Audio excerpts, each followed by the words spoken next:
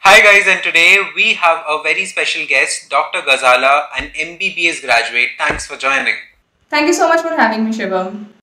And today we will talk about the resources for USMLE Step 1 and Step 2 with Dr. Gazala, who has already cleared USMLE Step 1 and Step 2. So let's start. Firstly, what are the resources of USMLE Step 1 and Step 2? Like the books, all the study materials, including the classes, mock tests, everything. Okay. So the good part is that now we have a lot more resources than which we had earlier. So what I'm telling are the most basic ones and the most popular ones. But that does not mean that we are just restricted to that. So everyone is open to explore more options.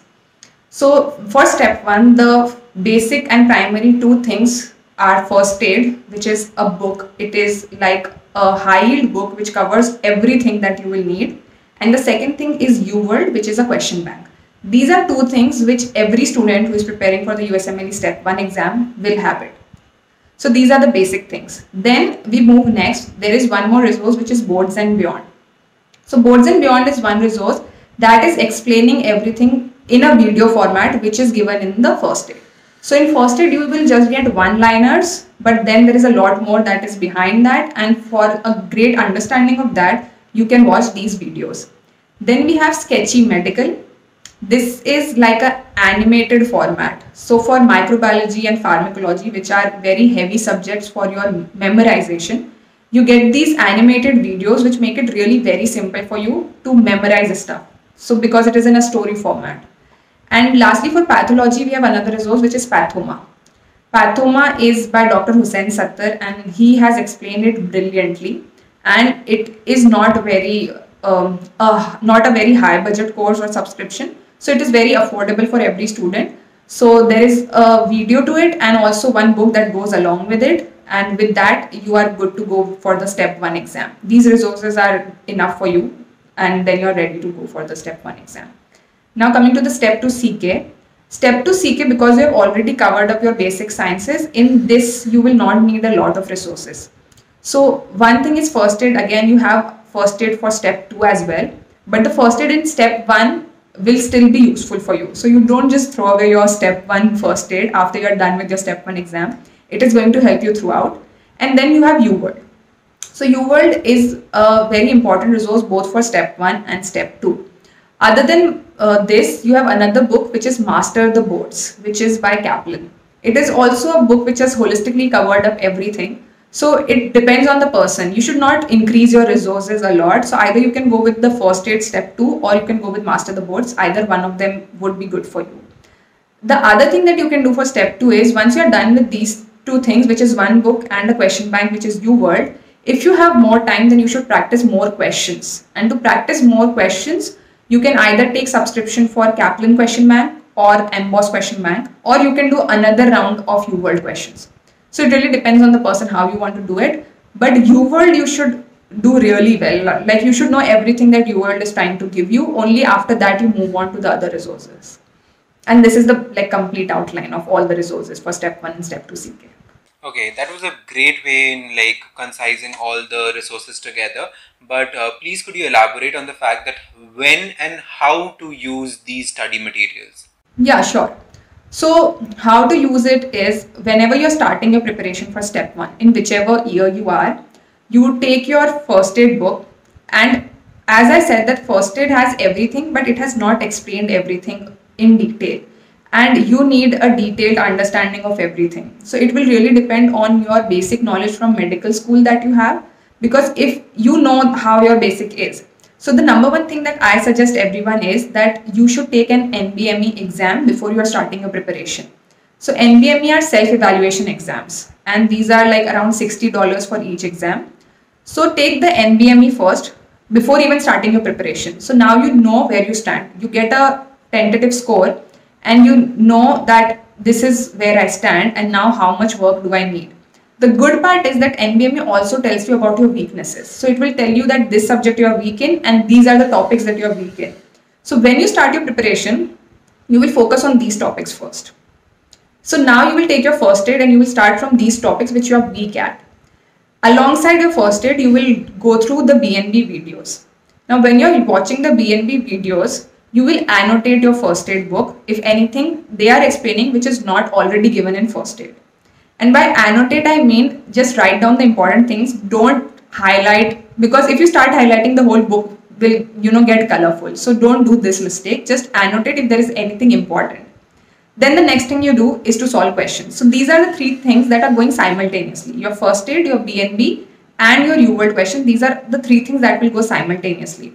You have to do your Uword questions every day. Only then you will get a hold of how to solve these questions. Again, when you're doing Uword, if you find anything which you don't know already, you add it to your first aid. The other interesting resource is Anki, which is not very popular among the medical students in India especially. This is a flashcard app. And this is completely free of cost for everyone. So everyone can have it. Use this resource for spaced repetition. This will really help you to remember everything because there is a lot of information for step 1. So Anki is going to be that resource that will help you to just memorize all the heavy stuff that you are learning every day. Now we are left with 2 more resources, which is Sketchy for microbiology and pharma, and the other one is Pathoma for pathology. For these 3 subjects, you will not do BNB, and instead of that, you will do Sketchy and Pathoma. And that's it. This is pretty much what you require. Okay, and which NVME is good to predict the score of step 1 and step 2? Yeah, so for step 1, the most predictable ones are NBME 16 and NVME 18. And for step 2 CK, NBME 7, it might under predict your score, but it replicates what you're going to see in the exams. So if you really want to get the feel of the exam, NBME 7 is a good one.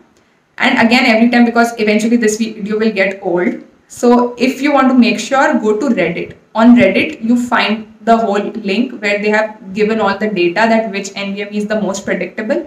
And from there, you can get an idea which one you should do.